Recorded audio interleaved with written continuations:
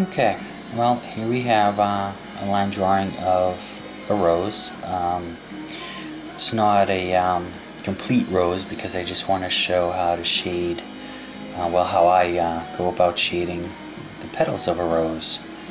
So the first thing to do to shade the petals, you want to first find out where your light source is coming from.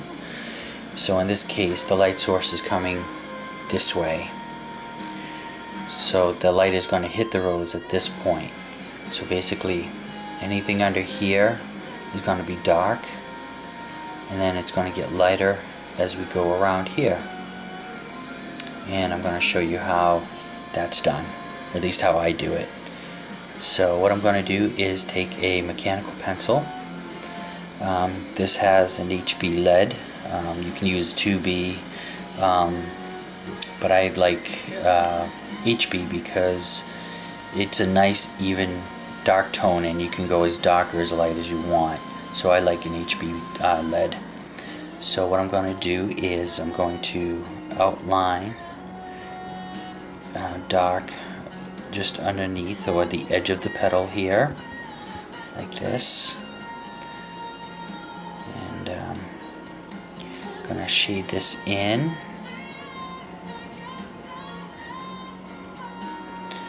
Like this.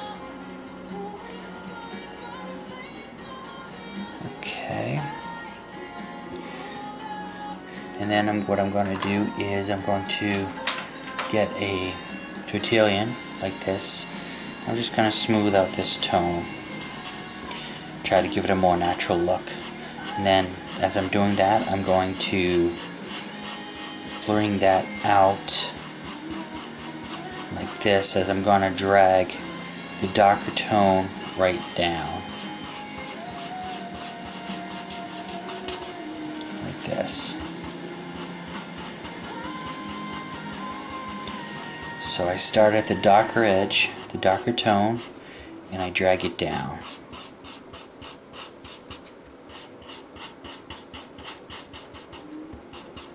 Okay, like that. And I even try to pull it down even further down, more into the petal. Okay, like that. And as you see, it should give it a little bit of a 3D effect. And I'm going to actually smooth this out a little more, very lightly. I'm just going over this edge because I do have an outline here that I want to hide. And to do that, I'm just going to go ahead and put some tone down here, like that, very smooth. And then I'm going to take my tortillon again and blend that out.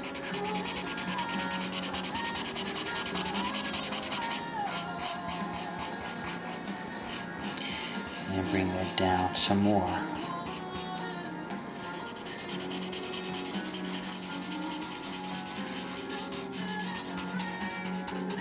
And as you can see, I'm basically just drawing with the tortillon.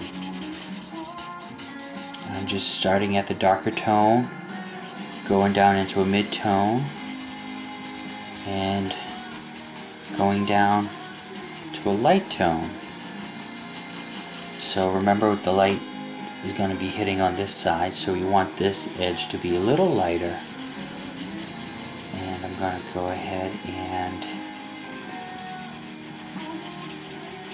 bring this over here, and naturally, as I wear down the graphite that's on the tortillon, it automatically gets lighter. So you do get a smooth tonal transition, which is what we want.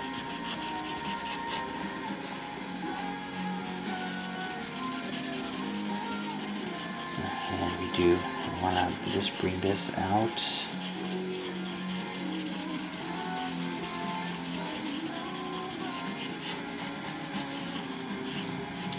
Okay.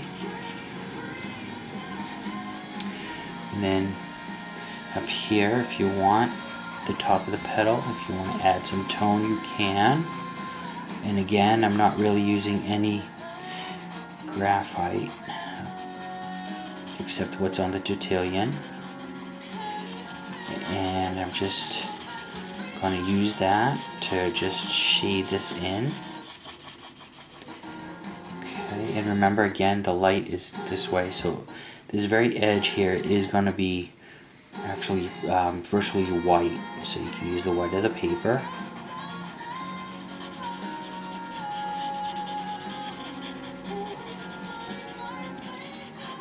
Okay, I always like to listen to music when I'm drawing, so right now I'm actually listening to Lithium from Evanescence. I love Evanescence. I think they're an awesome band. Amy Lee is an awesome singer in my book. I just love her. I'm actually planning on doing a portrait of her and hopefully actually sending it to her. So as you can see, the petal of the rose is actually coming to life. At least this should look that way. So what I'm doing is basically we start dark and drag the graphite down onto the petal, and we get lighter as the light source hits the petal. And if you want, we can go back to graphite pencil and we can actually darken the edge here if you want.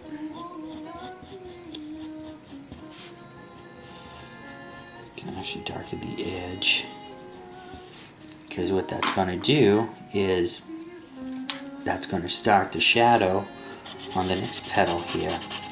So you sort of want to drag that out. And basically it's the same process.